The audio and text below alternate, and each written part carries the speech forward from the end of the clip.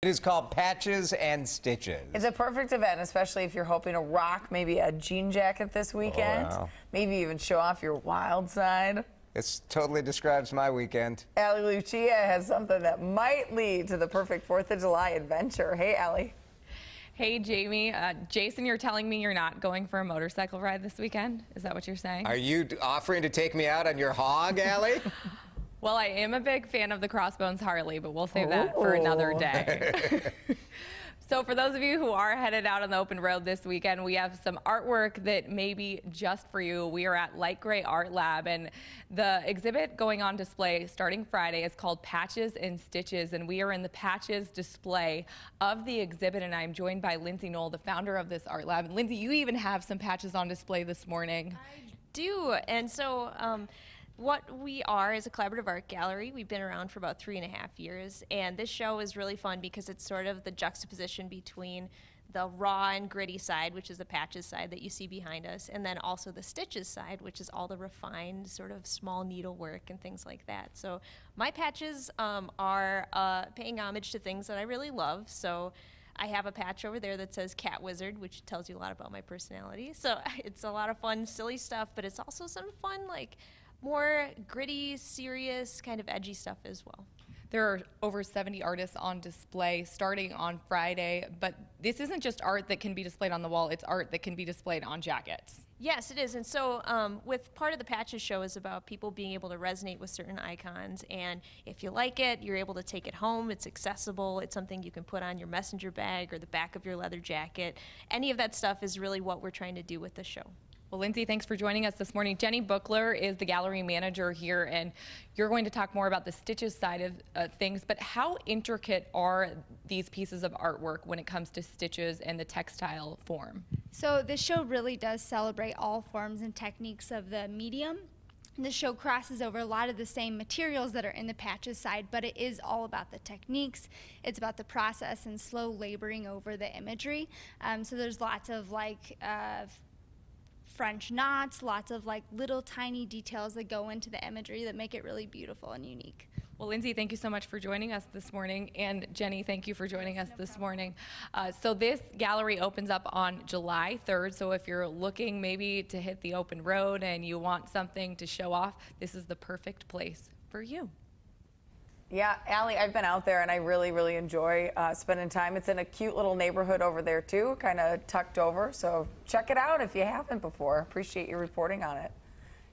It's one of those little small places kind of in South Minneapolis that you normally wouldn't maybe check out. So you drive by and see it but not know what's in there. Yeah, cool.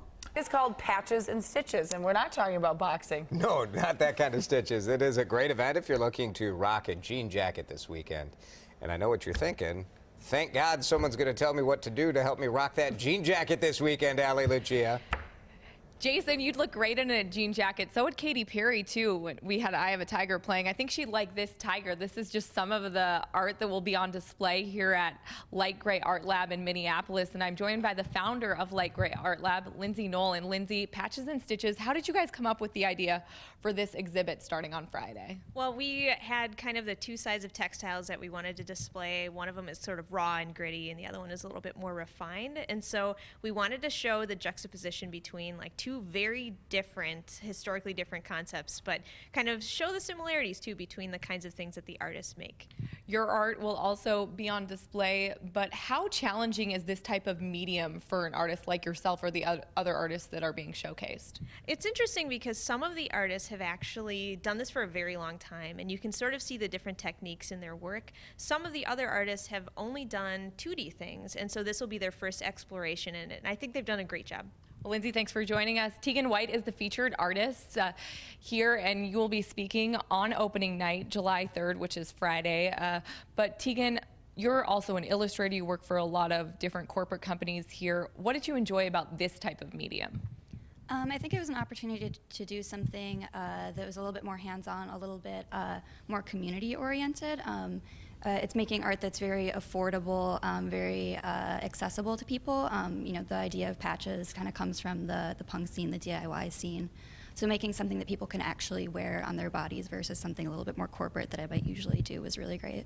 You chose the patchwork rather than the stitch work. Tell us about the idea behind your piece that's being shown here this weekend. Sure. I have 3 different pieces. All 3 of them are animal pieces. I have a bird, a bat, and a bee.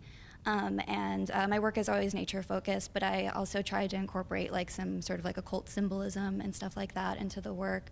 Kind of thinking about the people who might be interested in like astrology or tarot reading as kind of the people who might be interested in buying these. Well, thank you so much for joining us, Tegan. And Tegan also is a children's illustrator, so she really does a wide variety of work. So once again, this exhibit opens up on Friday, July 3rd and runs for a couple weeks here in Minneapolis. Pretty cool, Ellie. Have you picked out your patch? I have. It's on the other side of the room, so we can't show it to you. All But right. I do like rocking the jean jacket every now and then. Sure. Very on trend. Allie, thank you. Looks like a lot of fun. Got a different kind of art exhibit. I like it. Oh, absolutely. I think the patchwork where like mid-90s, that's all you did was get like buttons and patches and Those all pins kinds. with the beads on Yes. it. Is that Tight coming roll back? your feel like we're jeans going and then just back. hit the town.